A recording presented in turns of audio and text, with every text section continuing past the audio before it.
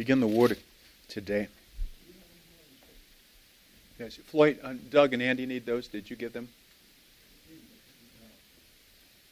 Thank you. Everybody has two sheets? Two. Okay, everybody needs two, okay? I'm asking this for two for the sake of doing this. One, take notes. The first one, take notes. The other one you have as a copy, okay?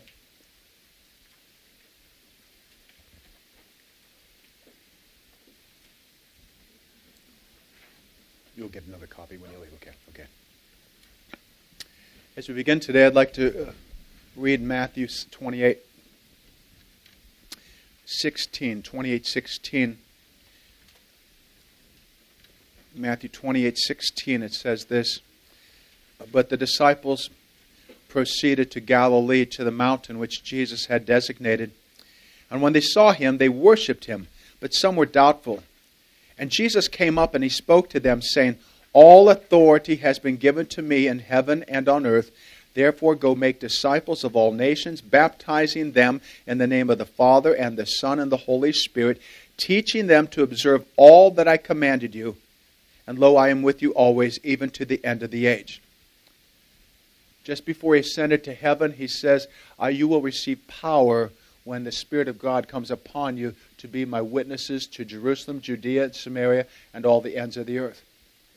In that case, we see these two great commands that he gives his church. That's you and I. So, we're going to show today maybe a process that can be a blessing to you. Let us pray. Father God, in the name of Jesus Christ, I want to thank you, Lord, for your word. Your word that is holy. Your word is righteous. These aren't statements of just, if you want to do that, it's okay. No, this is a command. These are things you tell us we must do.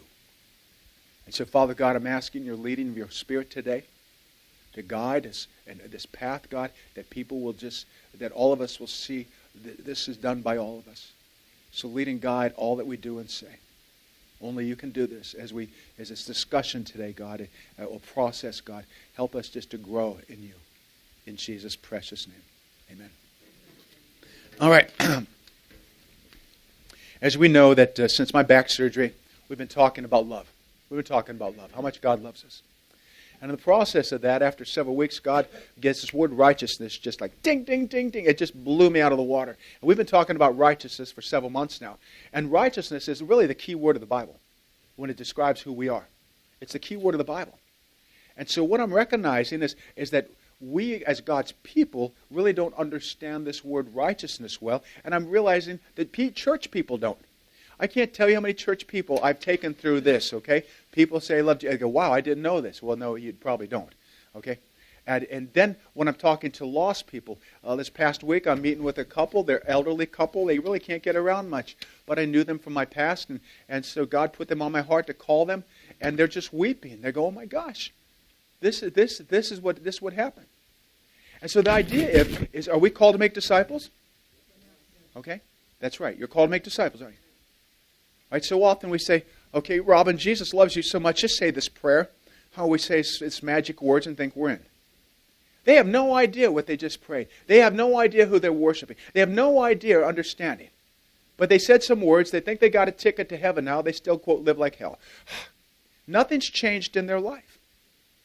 Okay. The idea is we want people to have a comprehension. So what I'm about to share with you, I usually take about 45 minutes with somebody, and we'll sit down and lay out these things. So today what we're going to do is I'm going to share with you, and I'm going to you guys got to pretend you're the people I'm talking to, okay? Okay, so I'm going to be asking you questions, and I need answers, okay?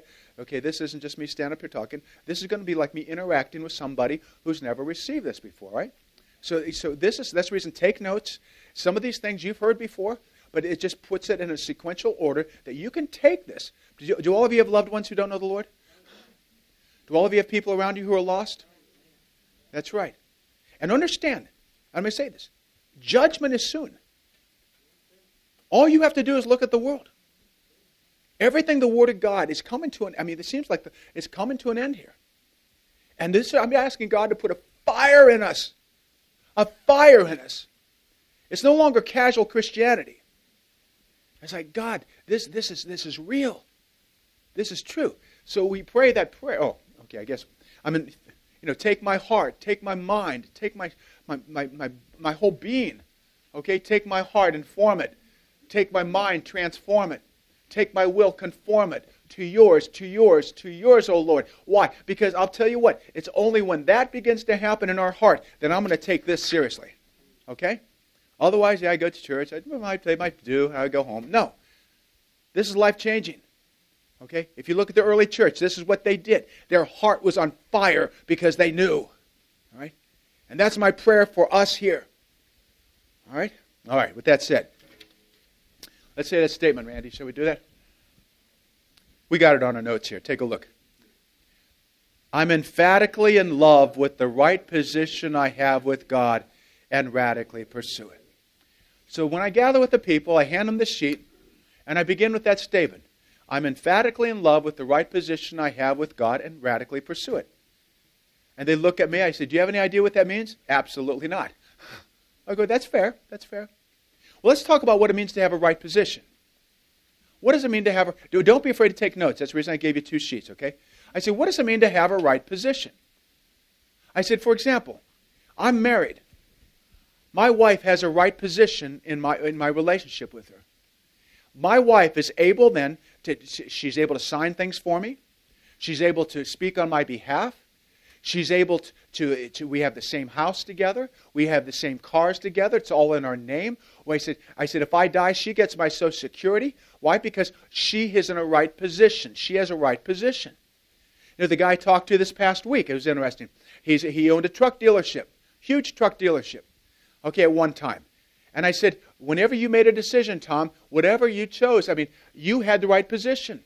When you told somebody to do something, they had to do it, right? Why? Because you were the boss. Very simple. Very simple. And they had a right position. They were your employee. All right. So, with that said, then we move into 2 Corinthians. Somebody care to read that, please? He made him who knew no sin to be sin on our behalf, so that we might become the righteousness of God in him. You see, if you're born again, you have a right position before and with God. I, Rusty Wills, I have a right position before God, with God, because I have been born again. Now, we're going to take a look at this today as we gather together with you here. I want to show you what righteousness is. I want to show you what that means and why I have a right position before God. Does that make sense? And they'll shake their head, yeah. So first thing we have to understand is, what is righteousness? What is righteousness? If we look here, it says righteousness is a correct and moral excellence of God. God sets the standard of righteousness. Righteousness is defined by who God is and what He does. Okay, that's very simple. You know, God can only do what is right because He's always right. God can do no wrong. And then I go into the example. I said, it's like a dog. A dog will always do what a dog does. A dog always sniffs. A dog always scratches. He's never going to meow. He's never going to jump on top of the ceiling or way up top. Why? He doesn't have that ability.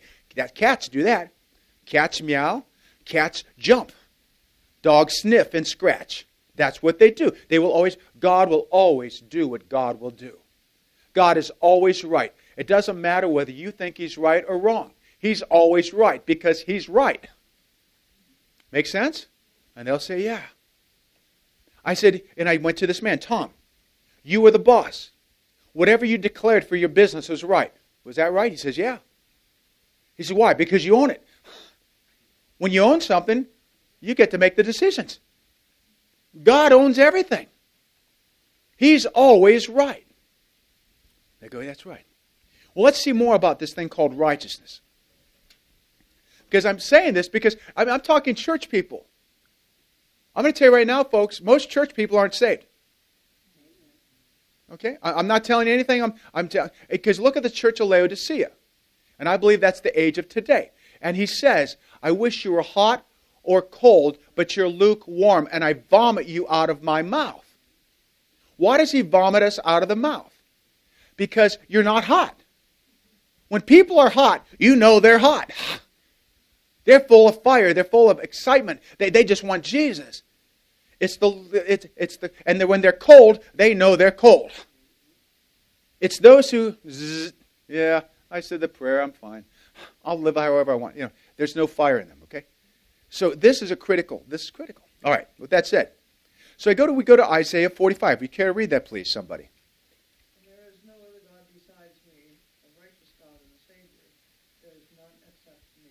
Okay, so make it sure very clear. At the very beginning, God says, there's no other God besides me. There's none besides except me. He's making it very clear. There's no other. I am He. Because He's the only God, and that's His declaration, He makes this statement. I'm a righteous God. That means I only do what is right. Because He can only do what is right, He's going to be determined who's saved and who doesn't get saved because He's a Savior. That's right. Because He's righteous. He always determines what is right. And He's the only one who's going to be able to save. Does that make sense? Okay. Then you move on. Next, somebody care to read that?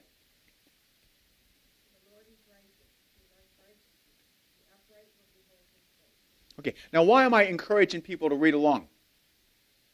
Because it engages them, right? It engages them. You want to engage them. So the Lord is righteous. Again, making that declaration. He's right. Look what it says. He loves righteousness. Well, told this Tom. I said, Tom, you love trucks, right? Oh, I love trucks. I said, I bet you every truck that goes down the road, you can tell what it is. Oh, yeah. I can tell the engine. I can tell you the make. I can tell you the model. I can tell you everything about that truck. Why is that? You love trucks. I said, if you ask me what the truck looked like, I have no idea. Because I don't love trucks. The point is, God loves righteousness. Why? Because He's righteous. He loves Himself, right? Because He's righteous. Everything about God is right. And look what it says. The upright will behold His face. The upright are people who are righteous. What are we going to do? Oh, that means I get to see Him. Oh, that's a promise. That's a promise. Not only will we get to see Him in heaven forever and ever, but we also get to sense Him right now. Oh, God, you're here in me. Boy, what an excitement, joy that is, huh? All right, Acts 3. Somebody care to read that? The Jews disowned the holy and righteous one and asked for a murderer to be granted to you. Now, I'm only sharing this one because it's right after Jesus had risen from the dead. He ascended to heaven. He sent the Holy Spirit upon His church. Peter and John had brought a healing to a man who had been lame all his life, and now they're all coming up to him, and they're speaking, and they're talking about Jesus. And this is what he says. You disowned the who? So who's he referring to? Jesus. So Jesus is righteous, right? So we'll come back to that. The next one, the next two, somebody care to read that back to back?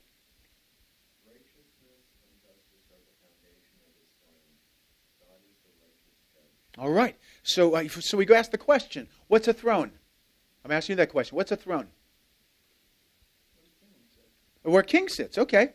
Okay. And what does a king have? All power and authority, right? Who else sits on a kind of a throne-like situation? A judge, right? He's got a big bench, right? So you got to understand, justice and righteous and justice are the foundation. Now, what's a foundation? The base of it all, right? What something's built on. That's absolutely right. So you got something that's built on. So as I shared with this truck guy, I said, when you used to sell your trucks, you could sell them for $300,000. These were magnificent trucks. They had beds, they had refrigerators, they had a little microwave, they had everything in it you could possibly want. But if it didn't have good tires, what did you do with that truck? Didn't go anywhere. Okay? Had to have a foundation. The foundation of God's throne is based on two things: righteousness and justice. So when He judges on Judgment Day, when He judges humanity, when He judges you, and when He judges me, He's going to ask the question, are you as righteous as I am? Whoa. Wow. That's quite a question, isn't it? Because if we're not as righteous as He is, you're going to spend eternity in hell of flaming fires. And if you are as righteous as he is, you are get to spend eternity with him. All right. So we understand this, right? Okay. The problem from God's perspective. Humanity is not righteous. What's humanity not? Righteous. Why do we say that? Because Romans says there's none righteous, not even one. Is that what it says? So that would none include me? Would none include you? All right. So what we've done so far, here's what we've done so far. I want to make sure you understand this. God's righteous. And we're going to see what sin is, okay? Now I want to know there's hope. So don't think there's not hope. I'm taking you through a process. So you want to encourage him here, okay? So God is righteous. Now we're going to get sin's perspective. Now we're going to get God's perspective of sin. Now the problem is, most of us think sin very casually. We don't think it's a big deal. We think it's because it's no big deal. We think it's missing the mark. Oh, it's no big deal. Yes, I got close enough. It's like cornhole. It's like playing, anybody ever played horseshoe before? When you played horseshoe, if you got close enough, what did you get? A point, right? That's how we look that's how we see sin. Oh, I got close enough. I'm a good person. You know, I pay some tithes once in a while. I go to church. I do all those things. I'm okay. Okay? That's how we look at it. That's how we look at sin. But God, what God says about sin, he makes it very clear. He says, if I'm out in a shooting range, Carl, you're a dead-eye shooter. But you know, the day I went with you shooting, you hit the target a lot. But you also missed. Okay? I looked at you and go, oh, Carl, man, you're a shooter. Oh, man, boom, boom, boom, boom, boom. You got it. But then sometimes you didn't hit. Sin is not, it's missing the mark. See, God expects us. It says in James, it says, you commit one sin, you commit them all. That's the reason we have James there, okay? So the idea is, I got to hit the mark every time. Does everybody hit the mark every time? No. We miss it, don't we? Okay. That's God's perspective of sin. Set B, it says, the sinfulness of sin, it's lawlessness. Somebody care to read 1 John 3:4 there, please. Everyone who practices sin also practices lawlessness. And sin is lawlessness. What is sin? Sin is lawlessness. What do we do with criminals? Sin is a criminal act against the person of God. It's a criminal act. Do you ever think of sin that way? Most people don't. It's a crime against God. And we know what we know what we do with criminals. We throw them in jail. Why? Because it's a crime against society. Now this is just society. This is a crime against the almighty, holy, righteous God. So what's God saying we deserve? Punishment. Punishment. Okay. Let's move on. Sin is always against God. In Psalm 51 it says, against you and you only have I sinned and done what is evil in your sight.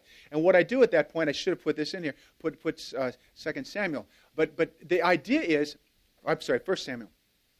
I go to the story of David, why he wrote this. And I told the story, and I've shared this before, about the story of David. When David's sitting on his throne, he sent his soldiers out to war. And as they went to war, he who is left behind is in the city of Jerusalem. He goes on top of the roof of his house, and he looks down. He sees this beautiful babe. Oh, she's gorgeous. She's hot in David's eyes. He looks down at her, calls her in. She's married. That's one of his soldiers' wives. Doesn't matter. He goes to bed with her. She becomes pregnant. Now there's a problem. What's he going to do? He says, I know what I'll do. I'll get my way out of this. I'll call her husband back from the line, and I'll bring him in. Great, a brilliant idea for evil. How can I cover up? Do you know any government that covers up stuff? Okay, right. Okay, so he's covering up. So what does he do? Uriah comes in. He says, Uriah, how are things going? Hey, they're fine. Great. Hey, have a great night. Uriah is a good man. What does he do? He sleeps in the alleyway. David says, what? You didn't go be with your wife? Second night, come on in. What does he do? He gets him drunk. He says, no, go get with your wife. He doesn't go with his wife. So he sends him a letter to Joab saying, and he seals it, gives it to Uriah, takes it to Joab, the commander of chief, and says, put him in the front line, draw the army back, get him killed. That's done. What happens? David thinks, it's all right, I'm set free. Nobody knows. I'm in good shape. Baby's born. Next thing we know, Nathan, a prophet, comes up and says, David, let me tell you a story.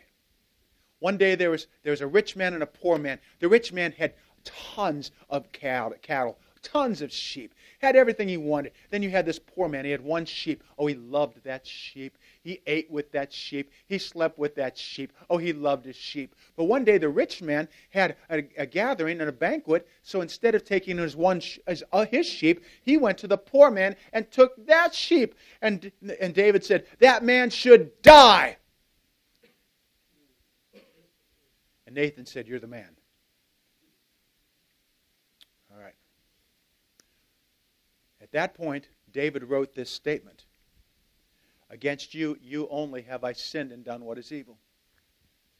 Now, it doesn't mean he didn't sin against Uriah. It doesn't mean he didn't sin against Bathsheba. But what it does mean, he sinned against God. Because if he was in a right relationship with God, he would have never done those evil things. Now, let me ask you, have you ever done evil things? Is it because you were out of relationship with God? That's right. That's exactly what begins to happen. Okay? So David was making very clear, sin is against God and God only, because if we're in right relationship with Him, we're not going to do those other things. Amen? Sin is failure to love God. Somebody care to read that?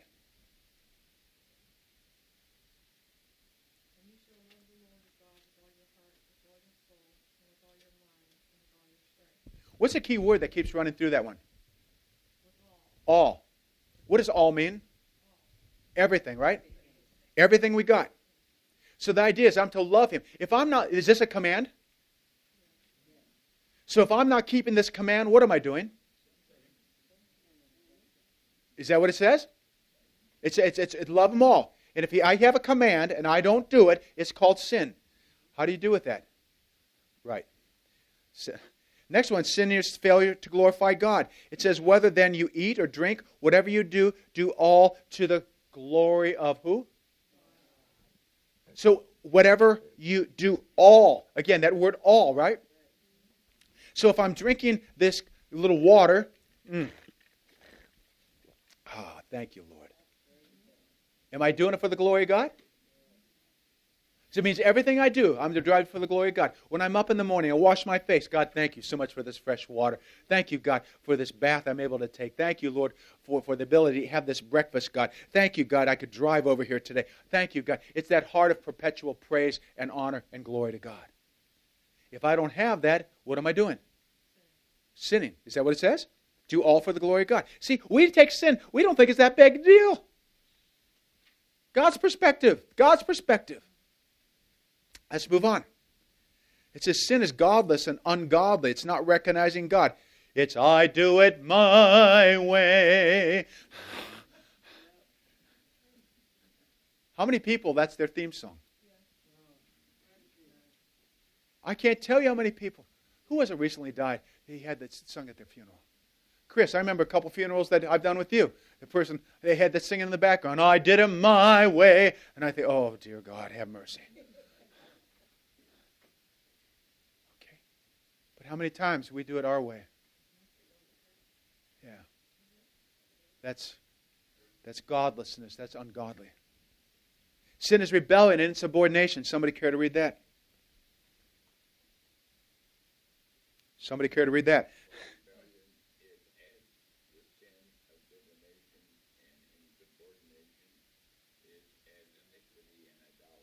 Whoa. Whoa. You know what divination is? What is it? It's witchcraft. That's right. How does God view rebellion? Witchcraft. That's what He's saying. Is that what He's saying? Again, this is how God views sin. Again, quit thinking how you view sin. How does God view sin? So every time God tells me to do something and I don't do it, what is it? It's divination. It's as divination. It's rebellion. Whoa. See, we don't think sin like this. But that's how God sees sin. Whoa. And then he called it insubordination, inequity, and idolatry. Idolatry is putting something ahead of God.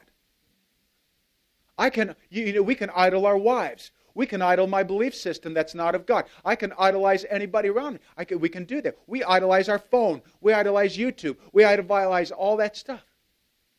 Whoa. Example that I often use is, again, with my son. My son's a captain in the Army. Our son's a captain in the Army. If he tells the general says, do this, and Kyle says, General, you can shove it. What's going to happen? Yeah, he's going to be out of the Army. Right? All right, let's move on. Sin is treachery and betrayal. Judas betrayed Jesus for what?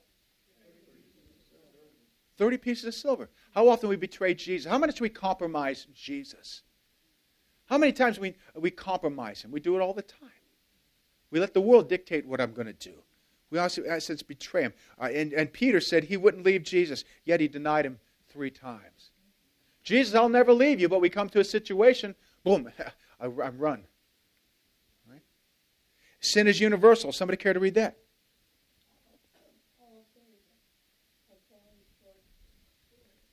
Who sins? So it's all of us, isn't it? And at that point in time, I often go back to the story of Genesis, where at the beginning God created the heavens and the earth. And he said, I'm going to make man let us make man in our image. And he made man in his image. That's us. We were in perfect unity with God. You had first Adam. He had God, just the Holy, they were just perfect oneness. He says, hey, Adam, you name everything. So Adam got to name everything. But who's working through him to name everything? He's in perfect unity with God. Absolute oneness with God. But God gave him one command. You shall not eat the fruit of the tree of knowledge of good and evil. Or if you do, you will what? You will surely die. We ate the fruit, and at that moment, everyone died. Adam and Eve died. And that DNA of their sinful nature was passed on to all creation. Okay? I want to make that sure. You make sure you understand that, okay? That it's passed on to all creation. So with that said, he was the first Adam. And we see that it was absolutely notorious. So all people are sinful now. All people except one. We'll get to that in a second. Sin's an abomination.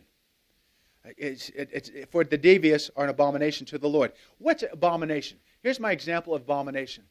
Let's say Lynn and I bought a little cottage. Okay? And we go to this cottage, sight unseen. But we heard there's this beautiful cottage. We could get it for $3,000. So we borrowed money from Doug, and we went out to this cottage. And we went to this cottage, and we never saw it before. And we opened the door, and as we opened the door, there are 40 dead cats laying in there. As we opened this door, the stench would be so foul. We couldn't get in there because it is so wicked. As Paul Washer said, this is the most important description of sin. It's stench to God's nose. We don't think sin that way. Are you with me so far? Okay. So what we have here, and again, the reason we're teaching this today is you guys can do this. You got the sheet. I've given you an extra one to take home. You can use this. And we'll get more if you need them. Let's turn the page. Here's the problem. God is righteous. Humans are sinful. How can we be saved? That's a great question. So for all of us have become like, when somebody read that Isaiah 64, please. For all of us have become like one who is unclean, and all our righteous deeds are like filthy rags. Okay, so that word for filthy rags is a woman's menstrual period. He says, all our righteous deeds, everything I do to try to do the right thing, it's nothing but like a filthy rag. Look what it says, that next line. Let's read that together. All religion is humans by their own righteous efforts trying to earn their salvation by good works. It's impossible. I'll never forget, and I shared this before, when I went down to the first National Muslim Day of Prayer. and came across this man. And this man who's a Muslim man, he was accosting a couple young Christians, and you could tell he was just overwhelming them, and God says, stop. And so I went over to the young man, and I said, can I ask you a question? He says, sure. I said, the question I have for you is this.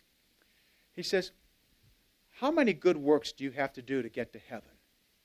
Because I understand the Quran says you have to do so many good works to get to heaven. And he says, I don't know. I said, so what you're telling me, that if you're going to do all these good works, but you'll never know if you're good enough to get to heaven. And he says, that's right. I said, you see, the difference between you and myself as Christians is this. All religion is man trying to get to heaven. It's earning. Oh, I went to church. I did this tithe. I did this good work. I helped this old lady across the street. You know, I go to Mass every day. I do this. I do that. But the deal is, that's not getting you in. Christianity is not about religion. It's about a relationship. It's God initiated, that God so loved the world that He gave His only begotten Son, that whoever believes in Him shall not perish, but have eternal life. See, God doesn't want you to perish. God wants you to have eternal life. That's how much He loves you so much. See, the price paid for something determines its value. And the bottom line is, He values you so much. You've got to understand this. He loves you so much. He values you. When you think value, what do you think of value? It's worth. It's worth. You're worth something to God. He gave His life for you. Now, I'll pay $1. You'll pay $1 for that drink, won't you? That water, whoever's water it is. Okay? You know, I'll pay $10 for this little carton here. This is wonderful. Okay? I won't pay $40. I'll go to Chick-fil-A. I'll pay $1 for 2 eggs in the morning. But I won't pay 10. Okay? What's the point? The price paid for something determines its value. Christ sees you so valuable. He's so much worth. He sent His only Son. It says the Son of Man came to seek and save those who are lost. He loves you. He loves you. Now let's find out the extent of this love. Let's do that. Somebody care to read 2 Corinthians again, please. He made Him who knew no sin to be sin on our behalf, so that we might become the righteousness of God in Him. So God had to do something for us to become righteous. So it's His initiative. But let's find out what that is. Jesus, God's righteous Son from eternity, became a man. He walked this earth fully God and fully man. So understand, He was just like you and I when He walked this earth. He needed to take a bath. Okay? He got tired. He had to eat physical food. He did everything that you and I did, all right? He's the same. He's fully human. But number 2, He did one thing. He never sinned. Jesus lived His human life righteously by faith, led by the Holy Spirit. In other words, Jesus only spoke what His Father told Him to speak.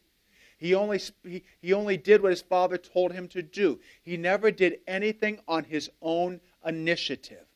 Why? Because He lived in faith. He was in constant communion with God, like the first Adam before he sinned. Jesus is in constant communion with God. Amen? Now, on the cross, here's what happened. Jesus walked this earth for 33 years. The last 3.5 years, He was serving. And He's out ministering and showing and revealing the kingdom of God. But then what did He do? On that cross, did you see the Passion of the Christ?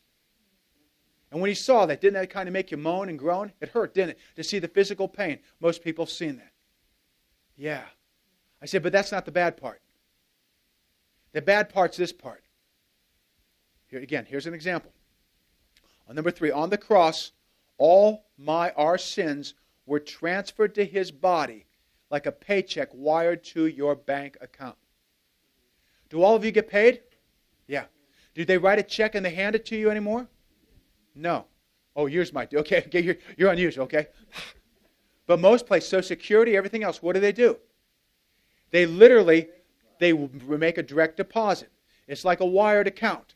Here's Jesus hanging on the cross, and all of your sin, all of my sin is transferred. Zik, zik, zik of the world is transferred to His body. Now, had He ever sinned before? I want you to imagine. This is just a thumbnail. But imagine the other night I was sitting in a sauna. It got up to 150 degrees. Okay. Now imagine if I opened the door of that sauna and then I walked into 200 minus 0. What would that do to my body? Ah! Jesus, shock value. He never knew sin. He was perfect. He was the righteous one, right? Is that what it said earlier? So all the sin of the world is now devastating His body. And then it said the wrath of God came down upon Him.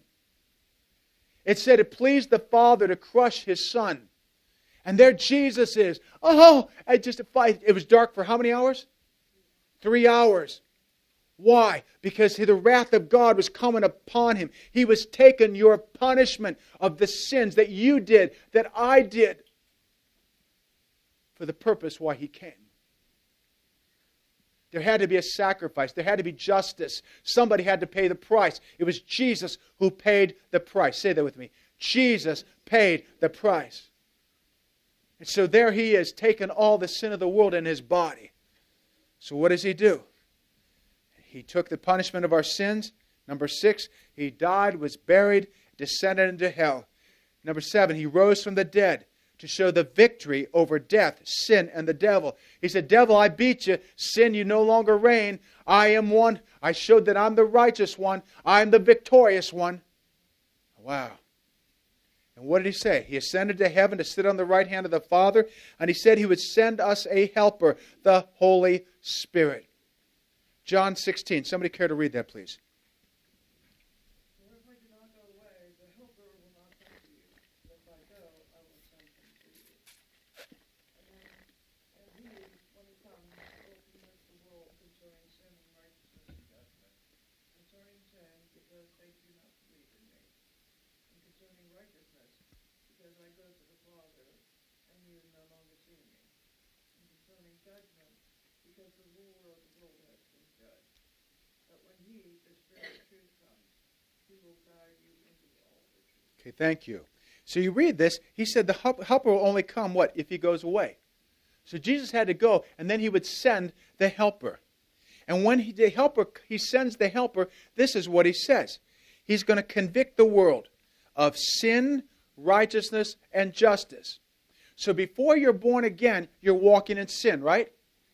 Okay, sin is your master.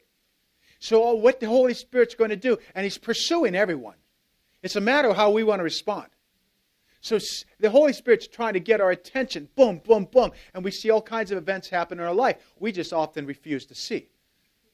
But when the Holy Spirit comes and He touches your heart, He's going to convict you of sin, righteousness, and judgment. Sin, in the category, He's going to show you how wicked you are. Okay, He's going to show you how wicked you are. He's going to show you that you're lustful, that you're not obedient to God. He's going to show you that sin's an abomination. He's going to show you how filthy you are, and none of your righteous deeds will get you to heaven. No matter what you think. He's going to show you how righteous He is. He's going to show you there's none righteous, not even one. He's going to show you that I'm a sinner, and I just need Him, and God's perfect, and He's the only one who can save you. He's going to show you judgment. He's going to show you that there's a judgment day when you're either going to go to heaven or you're going to go to hell, and it'll be determined if you receive the gift of Christ. He's going to show you that. And when He shows you that, and you recognize that you're sinful and unclean, and there's nothing good about you, and it's only Him who's righteous, it's only Him who can give you salvation, what you're going to do then, it says number 2, you're going to humble yourself. And you're going to repent of your sin. You're going to surrender your life to Jesus. and believe and declare Jesus Lord, at that moment you become born again. Now understand, a lot of people think, oh, I'm going to receive Jesus to get the ticket to heaven. If that's the reason you want to be born again, you don't really want to be born again. Because all you're doing is wanting to get an insurance policy, and that's not what this is about. See, when you become born again, what happens is you're reconciled back to God. And what happens at the minute you repent and receive Christ the Lord, His righteousness now is transferred to you. Boom, here it comes. And in my inner man, my inner self, I become new. And I become born again. And I'm assured of a right relationship I have now with God. Okay? Does that make sense? Okay? Okay, mind you, again, and out of that, I get to heaven. But I have to have that right relationship with God. Okay? And how many people say these magic words, da, da, da, and you're in? No, there has been no transformation. You'll know that you're saved when your life is transformed. Okay? All right. Number 4. Now I'm declared the righteous of God in Christ. I'm restored to a right relationship with God. God sees me as righteous. And on Judgment Day, He will look at me and see I am clothed with the righteousness of Jesus. And at that point, I talk about an umbrella. If I go outside and it's wet, I'm going to wear an umbrella. Why am I going to have an umbrella? Why is that? So rain doesn't get on my head, right? So I'm safe.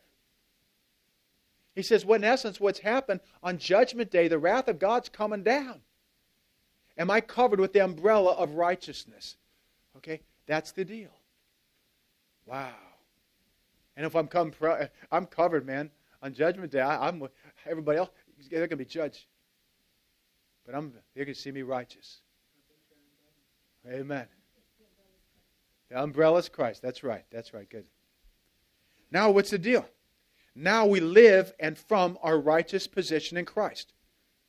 Okay, now I live in and from my righteous position in Christ. I am now declared righteous. Now I want to live righteously. And that song that we had up there, Take My Heart. Okay, Andy will get back to it here. Okay? Take my heart, form it. Take my mind, transform it. Take my will, conform it to yours. That becomes all I want. That becomes my life. Okay? That's my heart. And I want other people to know Him. Huh? And so then I have some Bible verses underneath it. And we call it lifestyle Christianity. That's my lifestyle. That's what I am now. It's not, I'm that way only in church. No, it's who I become. I live according to the Word of God. That's my heart. I'm living in faith, led by the Holy Spirit. Let me tell you something, folks. You can only live righteously if you're living in faith. You cannot live righteously living in the flesh. I can only live righteously living in faith, led by the Holy Spirit. Okay? The Holy Spirit needs to take, God, I surrender to your Spirit today. Lord, Holy Spirit, just take control of my life. Let me have a deep faith. Okay? All right. With that said, then I go into Ephesians 4. How do I live this righteous position? I put on the new self, which in the likeness of God has been created in what? And what? So my new self is created in the likeness of God. Whoa! That's what the Bible says. Do I believe that? So now I live like that. Dear God, help me. And it says I have to intentionally every morning. And then I tell the story that I told about my Lindenite. That's a great story. I'm going to tell you what. You haven't heard of me, but on our honeymoon night. Okay, after the honeymoon night, I got up early in the morning. And I put on my clothes and we were going to go out. And she looked at me and said, "You're really not going to wear that, are you?" And I said, "Yeah." She goes, "Plaids and stripes don't match." So she had me put on all the clothes that I had brought. I put them on the bed. And she says, "Rusty, do you realize not one thing matches? Not one thing matches." Okay? When we get home, this is what we're going to do. We're going to box all that up. We had 2-bedroom apartment. We're going to put that in the back room, and we're going to get you new clothes. So every morning when I got up then, I had a choice. Do I want to put on the new clothes, or do I want to go pick up the plaids and stripes? Okay? And that's the truth with us. We're born-again people. If we're born-again people, what that means is I'm going to put on my new self. That means I'm going to that closet of righteousness, and I'm going to put on love, and I'm going to put on grace, and I'm going to put on hope, and I'm going to put on humility, and I'm going to put on love, and I'm going to put on all these attributes of Christ. Huh? Amen? It becomes who I am. So I put Him on.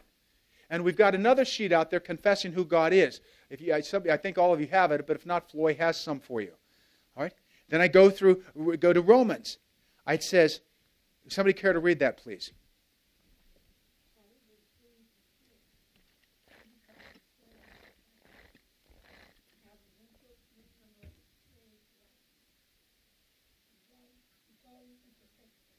Sanctification means being holy. It means being transformed, okay? So he says, having been freed from sin. So what have I become now? Freed from sin. It means sin is no longer master over me. It means now I become a slave to righteousness. Now what's a slave? Somebody's under the authority of somebody, right? You're required to do what that person says, correct? Now I'm a slave to what? Righteousness. Now as a slave to righteousness, look what this is. Now this is what I'm called to do. Present your members as slaves to righteousness. You know what's really cool? How God works? Doug picked this song out for Sunday. Okay. This song, God used him to pick this song. This line right here, this is what it means to present it really means present your members. Your members is your mind, your heart, your body, your soul. Take my heart and form it. I'm presenting that to God. Take my mind, transform it. Take my will, conform it to yours. Because I will tell you right now, if you offer those 3 things to God, that means your hands are going to do what you're called to do. Your tongue's going to speak right because you've taken, you're asking God, take all of this. You're presenting it. Huh? Ooh. Isn't this good? Isn't this good? Okay. Then seek first His kingdom and what? His righteousness. What's the word first mean? First, right? It's very simple, isn't it? See, God isn't tough. He doesn't make this. He says, here's how to do it. We make it too tough. Seek first His kingdom. Now, who's the king of the kingdom? God. Seek Him. Then it says seek righteousness. That means seek the position He says I am. What's the position I'm in? He's declared me holy. I'm the light of the world, the salt of the earth. He said, this is who I am. Now live it. Ooh. Then it says, all Scripture is inspired by God, profitable for teaching, for reproof, for correcting, for training in what? I'm going to tell you right now, folks, the reason some young men and people I know, they say, oh, I want Jesus, I want Jesus, I want Jesus. Guess what? They're not in the Word of God. They don't even know where their Bibles are. And what does it say in Matthew? It says very simple. In Mark, it says the same thing. It says when the devil has been come out, the evil spirits come out of something, and it goes away, and it comes back. If he finds the place empty, he's going to fill it back up. Why? Because it has not been filled with the Word of God. And I'm here to tell you, folks, if you want to walk in righteousness, and you want to walk in holiness, you must, and I don't mean this in a legalistic term, but you're going to have a heart to want to be in the Word, to touch your heart, to grow you in Him. I mean, that's just how it is. I mean, when I don't read the Word, which is very, very seldom, when I don't read the extent of the Word of God every day that I feel called to lead, I feel empty. I just feel empty. I feel like I'm trying to live this day by myself. Okay? And it becomes toxic. Okay? It's when I'm in the Word of God. And I eat it and I drink it. And, oh God, it touches me. And I mean, I love sitting down with my wife at dinner time. Oh, what did the Lord show you? Here we go. And before you know, we're talking Jesus and we're just having a great time. Why? Because that's what I'm called to do. That's what she's called to do. And who's a better topic to talk about than the one who we live for?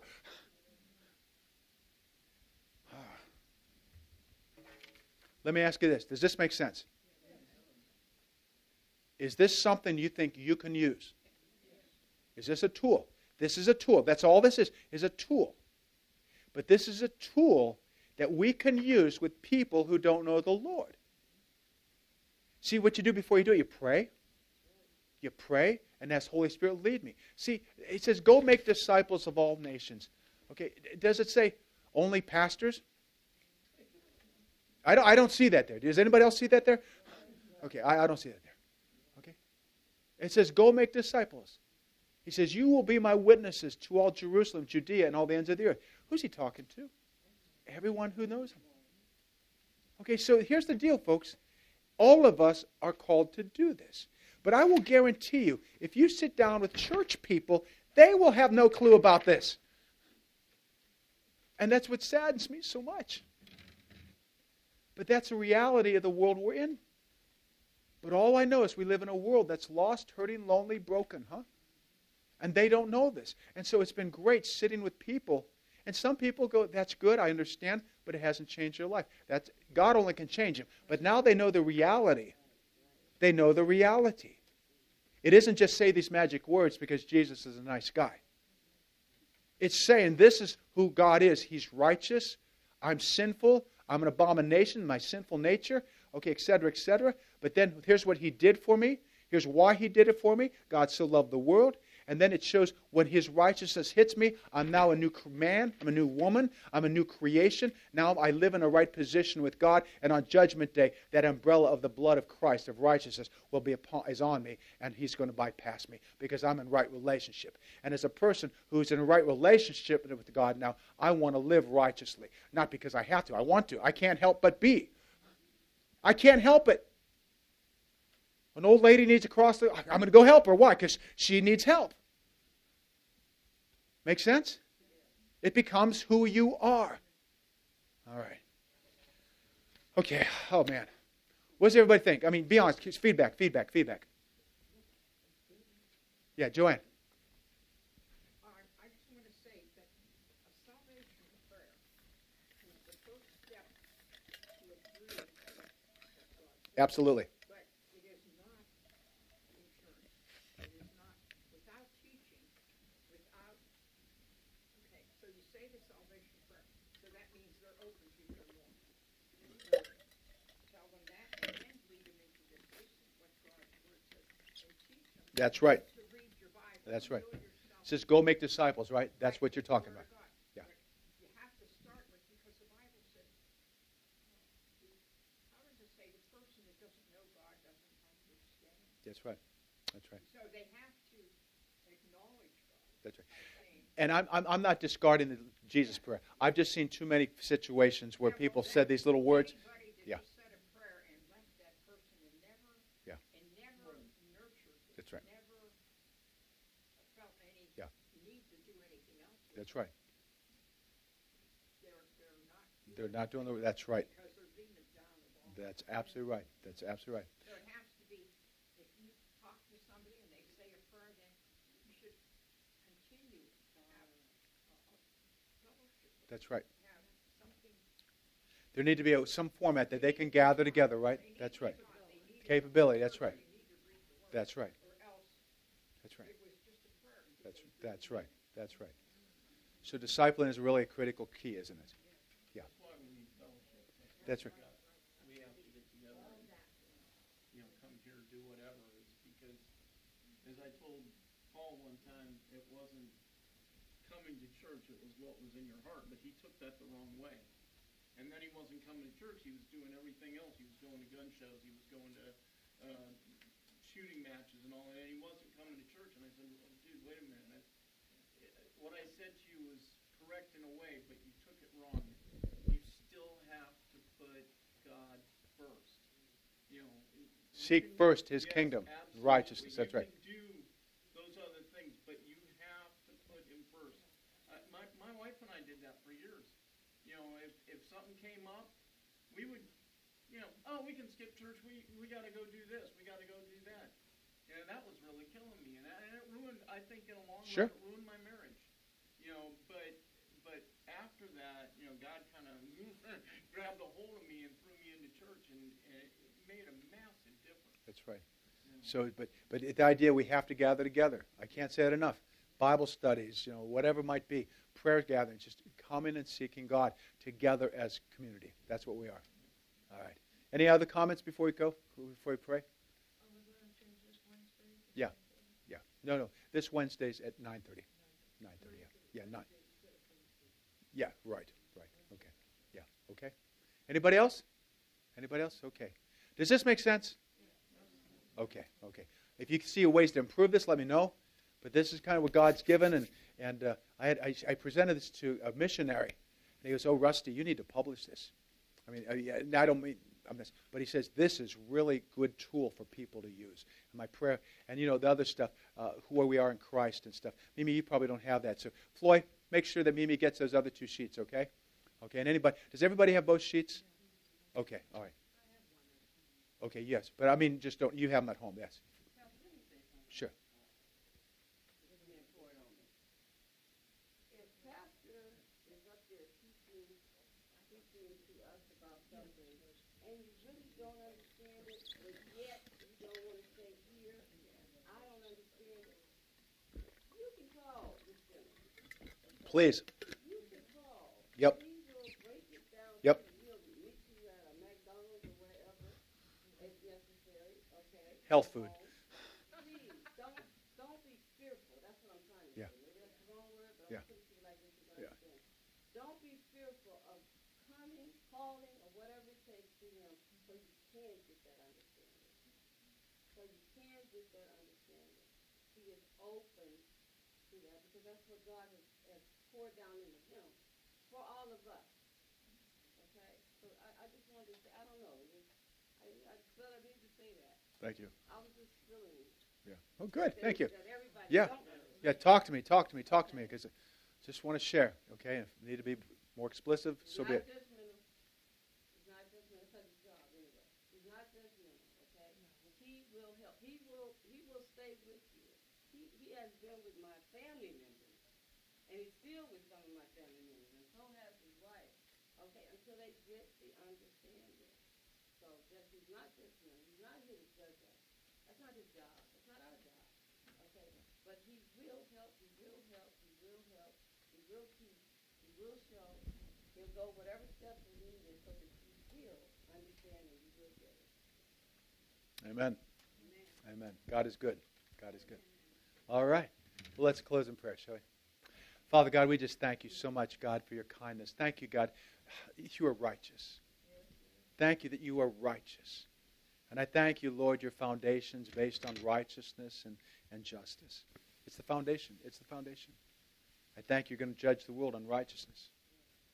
I thank you, Lord, that you showed us how sinful we are, and sin's an abomination. I pray the reality of how sinful we are is truly deep in our heart to understand the condition, how you feel towards sin. And I pray, God, that we understand that the problem that we had, we could not be saved on our own accord. Oh, God, you had to initiate it, which you did, and by your grace and grace alone. And I thank you, God, we're saved by grace through faith. And I thank you, Jesus, you came into this world, and all of our sins were transferred to your body. And I thank you that you took the punishment. You were just. Justice was done. And I thank you, you rose from the dead, and I thank you sent your Holy Spirit upon us. And I thank you that when we are convicted of sin and convicted of righteousness and judgment, and we confess our sins to you and surrender our life to you, God, we are born again. And I thank you now the process begins. We're now declared righteous in your eyes, and we grow in that righteousness, and we grow into a deeper understanding of you, and we grow and more in love with you, and we grow. And so, Lord, we cry out, take my heart, take my mind, take my spirit, God, take it all, God. We want to walk like Christ. No wonder you said in Scripture, imitate God, beloved children. Walk in love. God, you don't tell us to do those things unless it's possible to do it through the power of the Spirit. And when you've declared us righteous, now we have that ability, not in our own self, but by your Spirit surrendering to you and your Spirit moving through us. What an awesome God you are. What an awesome God you are. And we just praise you and we thank you. We worship you. We love you. We just pray, Father God, that what you taught us today, that isn't something just Pastor Rusty does, but all of us do. Help us, God, put that on our heart, that we can sit down with people and walk through the sheet. We can give them a sheet, God, and say, here, use this, and take it, and just share them the truth of your name. So, God, we thank you so much for this time today. Thank you for blessing us. Thank you for this word. Now, Father, transform us as a body and keep people in love with you and use us to bring people to Christ. God, we trust that someday we'll be out of this facility to another place, God. God, where there'll be more people hearing this truth, God. So, God, we love you and thank you. In Jesus' name, amen.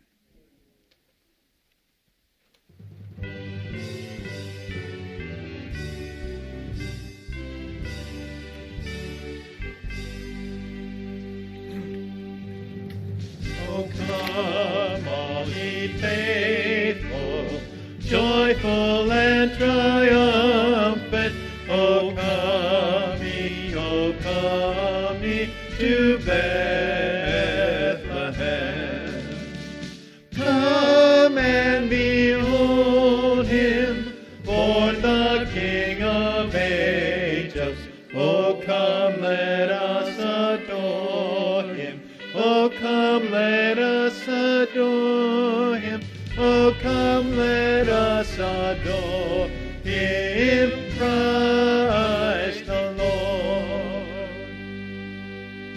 The highest, most holy, light of light eternal, born of a virgin, immortal he comes. Son of the Father, now in flesh appearing. Oh, come, let us adore him. Oh, come, let us adore him. Oh, come, let us adore him, Christ the Lord. Sing, choirs of angels, sing in exaltation.